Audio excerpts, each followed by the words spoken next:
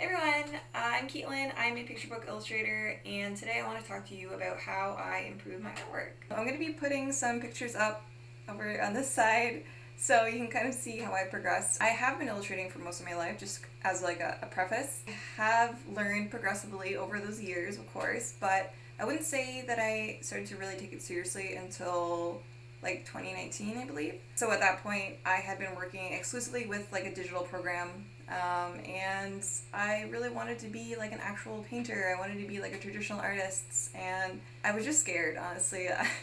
After doing digital artwork for so long, that's pretty much what I had done since I was a kid. That was my first foray in art, and like I know most people kind of start with traditional art and then work their way into digital, but for me it was like a totally opposite kind of thing. I remember making that transition from digital to traditional and thinking, this is so scary. Like, I cannot control Z anymore. Everything's so much more permanent when it's like paint. I have to manually mix the colors. And like actually handling the brush and things like that. There's a lot more like tangible physical elements that is quite different from digital art. So obviously there are fundamental skills that kind of apply to both, but yeah, it was making that switch for me was really, really intimidating. So I had to go through a lot of kind of mental hula hoops to even work up the courage to actually start painting, but like that's like a whole other video. But in 2019 I started to take it seriously. So what did I do? How did I improve? How did I go from this to this? Sorry, I'm trying to figure out where I'm on. They're not actually on the screen yet, surprise, this is going to be post. So yeah, basically what I need to do, like I'm a very kind of procedural type of person. Basically, I knew that I needed to just start painting, like get over that initial fear of doing it, and then I can start isolating the steps that I needed to work on to get better. That is tip number one. Make a collection of work or look up the work that you already have done and specifically make note of every single thing that you don't like about it. This was one of the first illustrations that I did at that time. So this was, again, 2019, and it's just a little chicken. So it's not bad, right? Like it's okay, because I had already been drawing for quite a while up to that point. But there was a lot of things that weren't working for me, that weren't kind of matching the things that I was imagining in my mind. So, and I knew that, and I just kind of had to suck it up and look at everything that was bugging me. So I didn't like how I combined the mediums, I didn't like the anatomy, I didn't like the composition. There was a lot of different things that weren't speaking to me. I think the sooner that you can kind of isolate the things that you really need to work on, then the sooner you can kind of work on that trajectory and like have like a solid plan for yourself that's specifically tailored to you.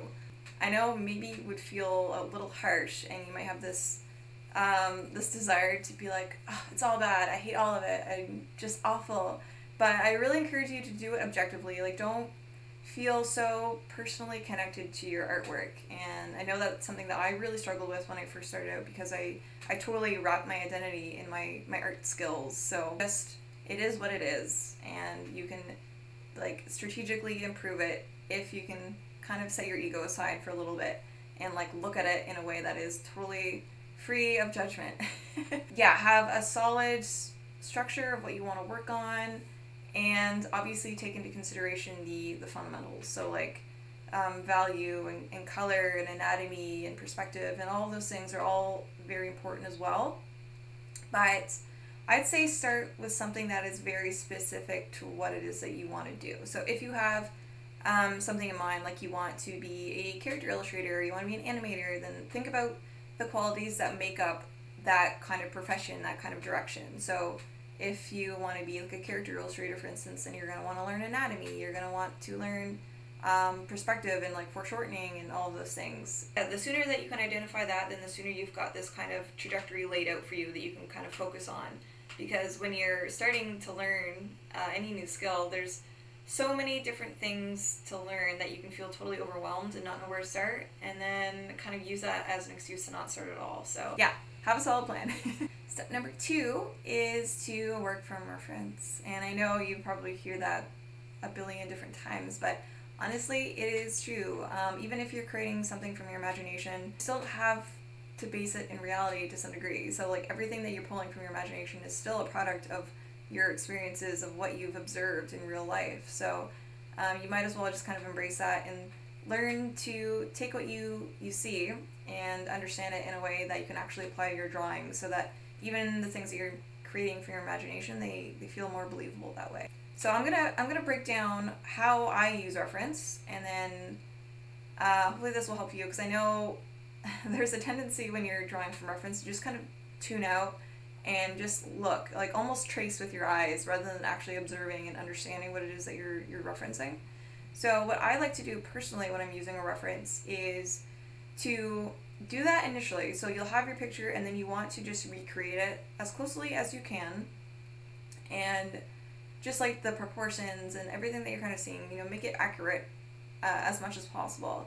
And then once you've done that, I want you to kind of break down what you've seen into simple form. So if you squint your eyes a little bit, then it helps you to kind of look at it in a really simplified way. So you'll see like if that form is a sphere, or if it's cylindrical, or if it's kind of like hexagonal. It gives you a better understanding of the underlying forms, the underlying structure, what it is that you're drawing. Once you have that, then I want you to try and draw it again, but like completely from your imagination this time. So don't look at your drawings even, don't look at the reference, just try and recall everything that was in your memory to put it on the page. So you'll kind of feel as you're drawing like what feels like you've actually retained it versus what you're like struggling to remember, like, oh, what did this actually look like? And it's a really good exercise for kind of reaffirming what it is that you actually retained and what you didn't. So once you have finished that, then you compare the original reference that you used, and then you can kind of make notes about what things you need to fix and what things you actually thought that you did well. And I find that's really helpful if you do a few different iterations of this. So like a few different times, just try to copy the reference, use your imagination, compare, fix mistakes, yada yada. And then secondly, gesture drawing. Gesture drawing, it is a total lifesaver. And it's one of those things that feels really, really awkward if you aren't experienced, or even if you are experienced and you don't do it a lot. Like when you're first jumping into gesture drawing, it feels terrible, and like you don't know what's going on, everything's going so fast and you don't understand, and it's totally okay. Like the goal with gesture drawing is not to make really nice drawings, at least for me it's not, I don't know, but I do it, one, to warm up, and then two, to kind of understand the flow and the rhythm in the different figures. So I like to use a website called Line of Action, and I'll put that somewhere on the screen.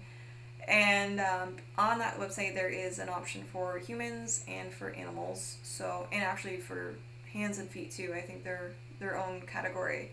So it's totally great. I totally recommend it, and it's free, which is great. You can do like just a bunch of 1 minute or 30 seconds, or you can do like full class mode that they have.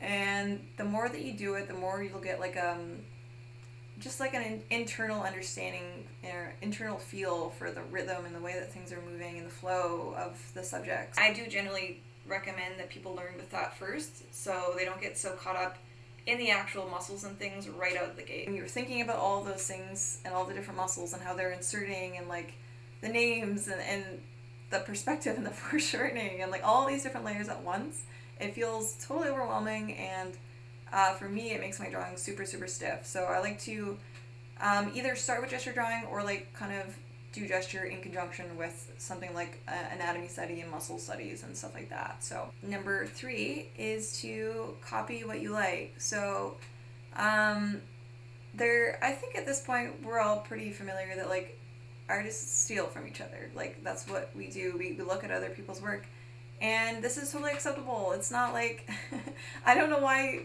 there's this weird stigma with like copying other people's work, unless, with a caveat, I will say, do not share it pretending to be the original artist or anything like that, or like sell it for money. Just purely for studies, looking at other people's work and copying it is a totally productive thing to do, but you need to go about it with, you know, the right kind of mindset. So when you are looking at other people's work, it's really important to isolate the things that you like about it. So like why are you drawn to this particular person's artwork? What are the features, the qualities of it that you like?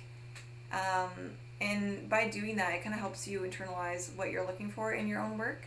So when you're doing this, it's like you should be pulling from a bunch of different sources, like whether it's different medias, different artists, you know, it doesn't have to be all 2D art. Like whatever it is that you're trying to pursue. It doesn't have to be that. As you are doing this, kind of take note of which styles feel natural to you. Like, what do you kind of gravitate towards? What comes a little bit easier than the other ones? Because I find, for me, when I was trying to copy from artists who I thought were totally great and totally amazing, and I love their work so much, but it felt so forced when I was trying to emulate their styles. That meant to me that, like, just because I liked a style doesn't mean that I need to become that type of artist. You know what I mean? Like, you're allowed to like something and not have to be like that person. So honestly, making that distinction for me was like a huge light bulb. So and it doesn't mean that you can't study them. Like, you can still study what they do, but keep in mind that the goal isn't to become like a copy of that person. That's because it's just, if it's not natural to you, if it doesn't feel like it could make sense for the way that you work, then you're just going to be like kind of beating your head off the wall the whole time if it feels super awkward and clunky. And I did that for so long, just trying to, you know, emulate the artists that I liked that were completely not the way that I worked. Like, I am somebody who works very kind of clean and specific and like hard edges, and I was like referencing impressionist artists and stuff like that, which is great and it's totally valuable to study that work, but that's not the way that I work, and that's not the way that I even want to work. So yeah, kind of having a little bit of an understanding of yourself is super important at this stage, but that is something that will definitely come with time too. Like, when you're first starting out, you might not know what you want. You might have a billion different things that you like, and you don't know what even feels natural at this point. So there is a lot of like listening to your gut, listening to your internal sensations, and like how your wrist moves and how your arm moves and like what feels good to you. So that's a whole other process in and of itself, that again you'll pick up on that more as you get a little bit more comfortable. So but number 4 is to notice your tendencies. So this is kind of building off the last point, but when you're working, what are the ways that you draw that kind of annoy you? What feels like, okay, I keep working this particular way, like I keep making really heavy lines, or I keep shading in a way that feels really two-dimensional, or, you know, whatever it is. There's going to be things, specific patterns that you notice that you don't like, and you should have maybe even noticed this in the first step when you're looking at, you know, all the qualities that you want to improve on. But I think it's also important to look at how you naturally work. What kind of qualities do you gravitate towards? So for me, all growing up, I was very, very line dominant, and I remember feeling like, well, you know, why don't I shade properly? Like, why is that such a struggle for me? And I even had, you know, teachers over the years tell me like, oh, your work feels very cartoony, it's so line heavy, it's not, you know, properly three-dimensional, and I used to fight it for a really long time. And so I studied artists who worked in more of like a value focused kind of way, and it never felt right, and I felt like I was kind of bashing my head against the wall trying to fit myself into this type of style that just didn't work for me. So I found what was most helpful was to find artists who kind of have a style similar to mine. They have, you know, the certain tendencies that I have, but in a more refined way. So once you find artists who are kind of doing the positive spin of the things that you find annoying in your own work, then it's less like you're fighting yourself the whole time. Like, you want to feel like it's working in conjunction with how you naturally work, and you're not constantly trying to be something that you're not, because that is just, you're setting yourself up for heartache that way.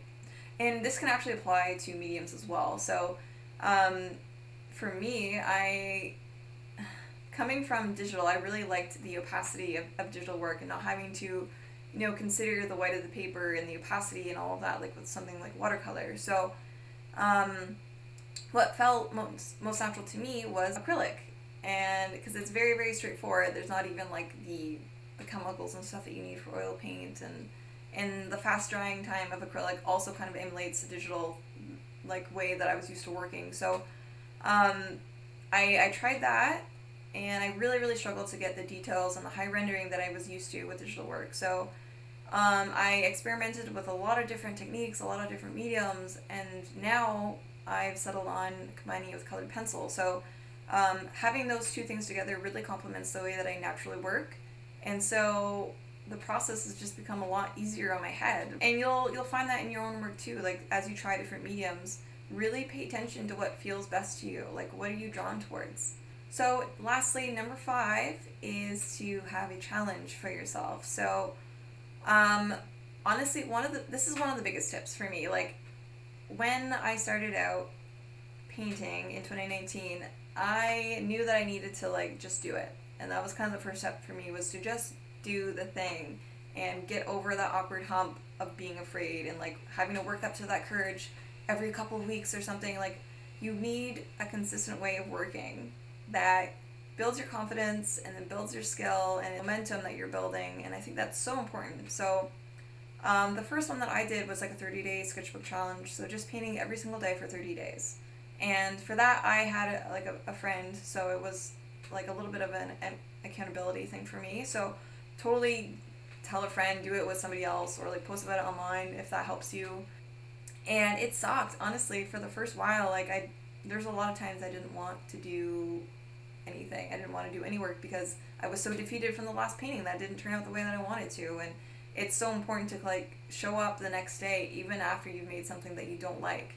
And honestly, I could make a whole other video about just the importance of like a daily challenge, and I've done multiple. Like the other one that I've done was like 100 birds in 100 days, and that one to me was even more significant because it was obviously the span of time was a lot longer, so I really had to solidify that kind of routine, that habit. And in the process I was painting something that I liked, and I think that is probably one of the most important things if you're going to do a daily challenge, is to isolate something that you genuinely really enjoy drawing or painting or whatever it is that you're doing. And that way it's less like you're fighting yourself. So again, we're trying to make this as easy as possible on you. So we're choosing things that you like, not necessarily things that you think that you should be doing. Like if you commit to 30 days of still lifes and you don't like still lifes, then you're probably not going to have a great time. Not to say that that's not a great challenge, because it is, but you at least need to incorporate something that excites you. Otherwise it's going to be just that much harder to kind of make yourself show up every single day and actually produce something that you like. So have something like that, that's preferably, if you have a deadline on it, I think is super important. So you have a finish date, a start date, and it's just this finished product that you can look at and just be like a representation of your growth. So you can see from day 1 to the day whatever, how many days you've done it. You can compare both of them and just see if you've made progress or not. Okay, that's it for me. Thanks so much for watching, for tuning in. Hopefully you learned something or feel a little bit more inspired to improve, but I think most importantly, like, don't be super hard on yourself, which I know is kind of difficult to do, but it's important to go into this, again, like feeling removed from your artwork, like you are not attached to the art product, right? So look at the things that you're creating a little bit more objectively, and that way when you make a mistake you don't feel so personally attacked. Try not to rush the process. Okay, bye!